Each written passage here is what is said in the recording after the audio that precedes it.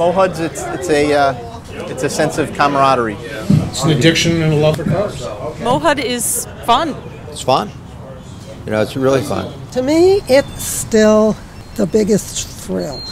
It's one of them things that when you join, you just join and you're there forever because you enjoy what it's about. Hi, my name is Russell Burkhardt. I'm Regional Executive for the Mohawk-Hudson Region Sports Car Club of America. Bill, were you on there? No, that's how I roped you in. That's how you volunteered for that. The Regional Executive would be the equivalent of a president or CEO.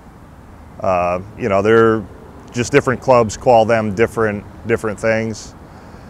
So our elected officials are regional executive, assistant regional executive.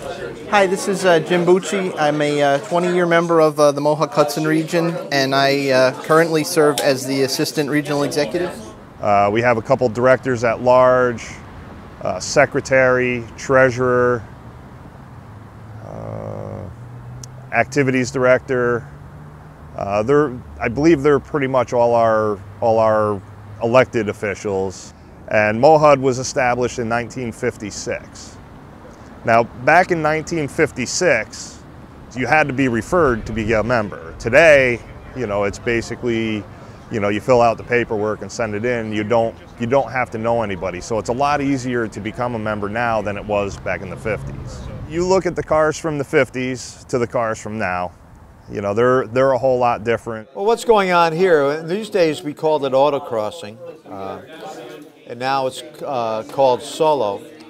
And just previous to this, they had a thing they called gymkhanas, where you ran through the pylons like they're doing here, but at the same time, you might stop and have to back into a garage made by pylons in reverse and go forward and things like that.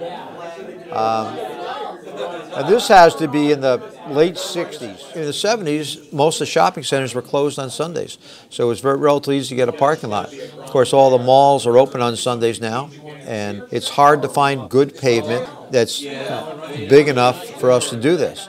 This is what I started doing, and I came and I won, and the next thing I knew, they gave me a $2 trophy, and I was suckered in for life, you know. And they had a driver's school in this parking lot. This is the peripheral lot. I recognize that's exactly, yeah. This is the peripheral lot on Washington Avenue in Albany. You can see the Towers of University in the background and parts of the state campus in the background. Oh, I'm sorry, I'm Jack Hannafin, and I'm the competition chairman for the Mohawk-Hudson region, which basically means I'm in charge of all the club racing we do. Competition. Okay, just a bunch of little things here. The tech party, which is not a little thing, I guess, is a week from Saturday. Really do a lot of officiating. I'm also a steward, and I was the executive steward for the Northeast, which meant I was in charge of all the racing in the Northeast, but I retired from that several years ago.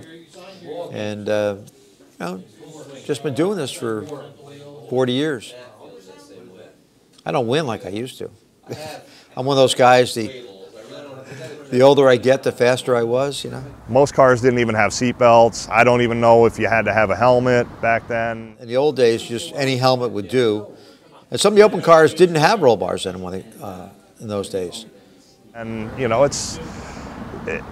I feel it's a lot better now because it is a lot safer. We have a person that goes around and does tech on all the vehicles. And we need to make sure that the driver's harness has either a... I'm Rich Welty, the Chief Technical Inspector of the Mohawk-Hudson region of the SCCA, and we're here for our annual Tech Day at Bob Carl's in Troy, New York. And we are about to start looking at a Formula V to go through and do the annual safety inspection on the race car. This is the vehicle logbook. Every race car in the SCCA has one of these. There's an identity number assigned to each one, and then we have a running log of information about all of the events that the car has been to over time. And this is just the way that we keep track of what happens with the car. So today we're doing an annual tech, so we'll be filling out this page after we inspect the car. The type of car is a Formula V. It's called V for VW because it is built around a collection of early 60s vintage VW bug parts. It has a 1200cc VW flat 4 air-cooled engine. The front axle is just basically straight out of the VW Bug, with the 2 lateral torsion bars inside the steel tubes. And then you see that the brake and clutch cylinders are just basically hung out in front of the axle tube, and they have rods that go back to the pedals. We look up here, you can see the oil cooler mounted up here, then the carburetor. So that's feeding right in there. Then we've got the convoluted exhaust, and then of course the glove does not stay on the exhaust during the race. It's really an extremely simple car.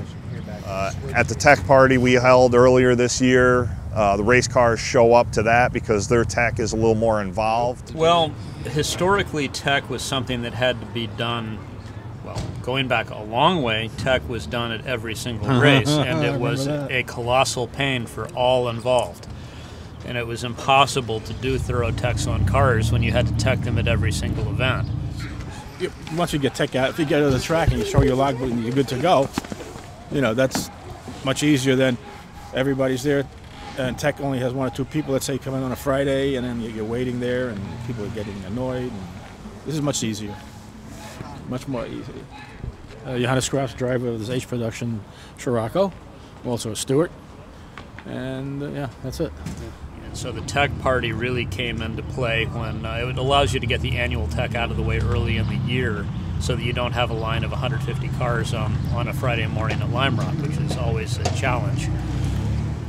Now, this is a production car, which means a couple of things. One of the things it means is that it has allowed quite a bit more latitude and modifications to the engine and the suspension over the other cars that we've looked at that are based on production shells.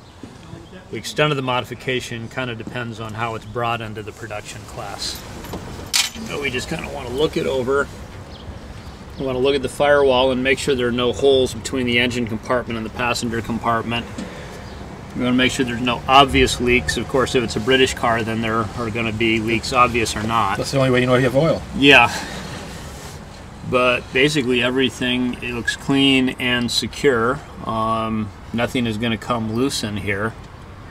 And that's tensioned appropriately. That's tensioned appropriately. They're in good condition. In a properly kept engine compartment, there's generally not a whole lot to see. So that looks good. Okay.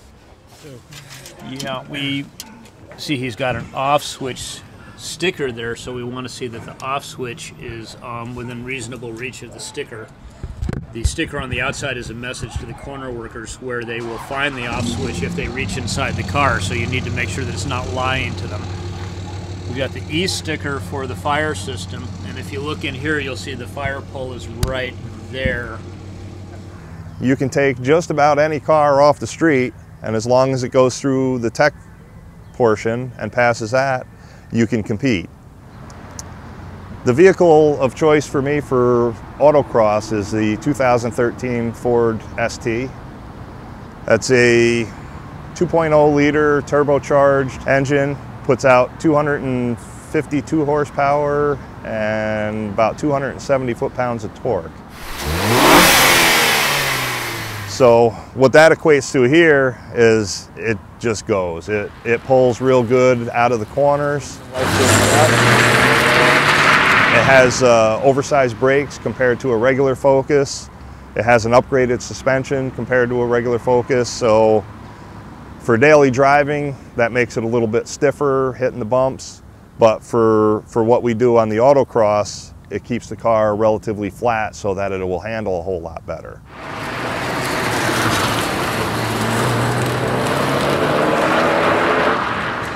So Sunday's event, we had 42 entries.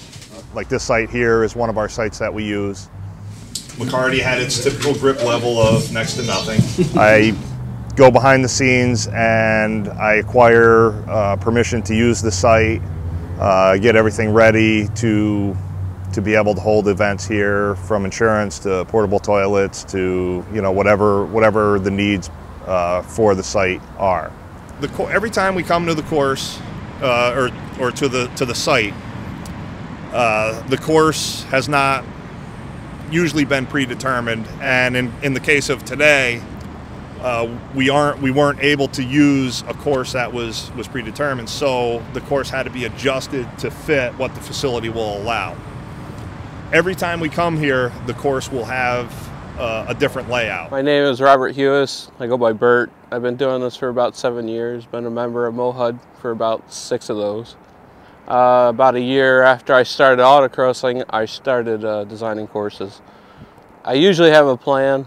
I usually use like TurboCAD, a CAD program to draw it out. This particular lot, I don't like to do that because there's so many cars that could be in there, like yesterday. And so usually I just figure it out as I go. And today I just had a route in mind that I want to do, and then I'll work it out, change it, make sure it works. And we have to abide by our safety rules, so that's why a lot of things get changed. As soon as you clear him, we're good to go. Things like straightaways, speeds and stuff, we got to keep it below highway speed, 65 miles an hour. Turns, you don't want a stock car going more than 50 in a turn in this lot. I mean, the rules allow more than that, but in this lot, because of the confines of it, we need to keep the speeds down. Looks good from here. All right, ladies and gentlemen, course is hot. Ready, man.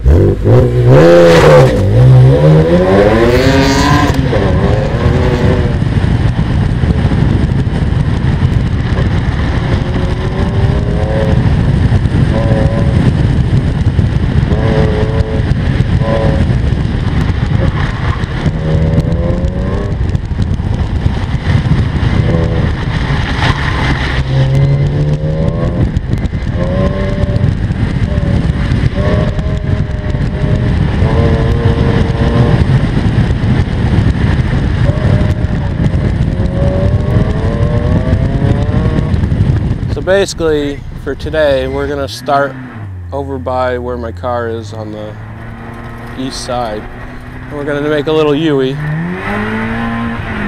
then we're going to come out and make a left and then do a little slalom where we're standing up through these poles. We're going to take a left. We'll do some switchbacks.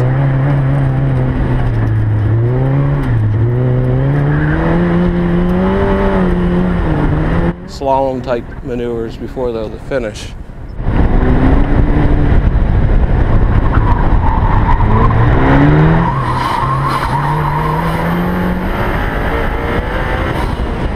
The types of vehicles that are good here, you know, everybody's like, oh, I got to get me a Vet or a Ferrari or a Lotus or whatever. They're not necessarily going to be your best cars. Probably one of your better cars for today is, and we have a lot of them, Miatas. You know, what do they have, 120 horsepower? Horsepower isn't a big key to here. Handling is.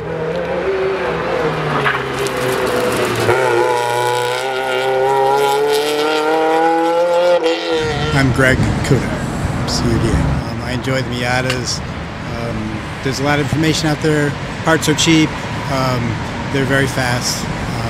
The street prepared class allows for our compound tires, which are quite a bit faster than street tires. At least they used to be. Street tires are getting better all the time. So that's why I have the tire trailer. This car, the tires are much wider than stock. It's got a full suspension on it with coilovers, heavier springs, sway bars, bushings, all that fun stuff. And of course the goal would be to try to get fast time of the day. So that's why I would do something like this.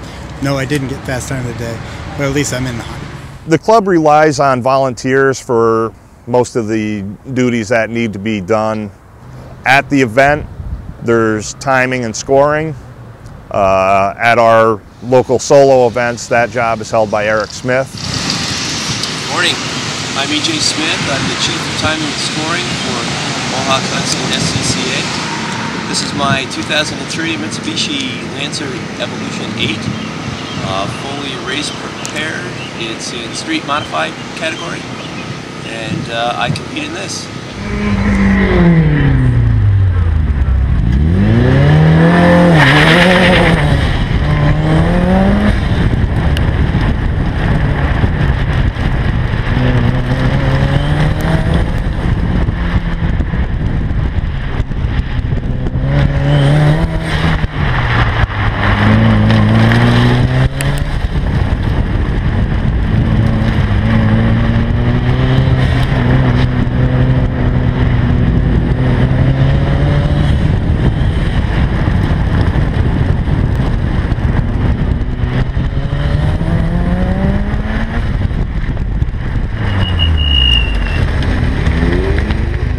his job to make sure that every car that competes gets not only a time, but their time. I don't know if we mentioned anything about the timing and scoring issues that we're going to experience today. The laptop is spontaneously shutting down on us, so we had to abandon the laptop. So we are going full Amish today. We are recording everything on paper. We still have the timing equipment, so it will be very precise. So what it does, it takes times, it'll automatically apply what's known as a PAX factor, and that's a multiplier that's used to try to equalize the performance of the cars. Based on that, you can compare cars within class, or you can compare cars top to bottom, all the entrants. Supposedly, with the PAX applied, they're all on equal footing from a timing perspective. And we'll usually produce a report that lists top entrant to bottom entrant. No shame in being the bottom entrant unless you've been here a long, long time. We try to encourage them. Don't pay so much attention to the times that you get or where you place. You know, just focus on improving yourself as a driver. You want to try to compare your skills against somebody else, but when you get the cars that are just all over the board, you know, it's just, you don't want it to be about money or how much time and effort the guy put into this car to build it up and put parts into it. You'd like to compare yourself man to man, person to person, driver to driver. Becoming a member of the club is not just to be part of a motorsport organization, but it basically opens you up to a new family. You know, you open yourself up to a new set of friends. That's the way that the club is. It's a lot of people will, you know, go out of their way to help you. Looks like a lot of fun so far. Now you know this is the nudists club, right? DJ McCardle. It's people who speak the same language. Sometimes you'll start talking to people about what we do, and their eyes just glaze over. They really don't understand. Or you try and explain, you know, well, I do high performance driving, I do time trials, I do club racing, I do ice racing, whatever. And it's all racing. They don't really understand the nuances of it. Where we can talk about it and understand. It makes a lot of sense. My wife used to get a little annoyed with me for coming to all these car events, and so I had her come with me one time to one of the solo events. And while I was getting the car packed up, you know, I had person after person stop over and talk with me and want to talk about the event and the things that happened during the day. And at the end of the day, she just looked at me and she kind of smiled and she said, you know, I get it now. It's not so much about the cars, but it's about the socialization and the camaraderie that you experience here. And ever since that time that she came, she doesn't give me any problems about going to an event. The other people in the club become, you know, just like family to you.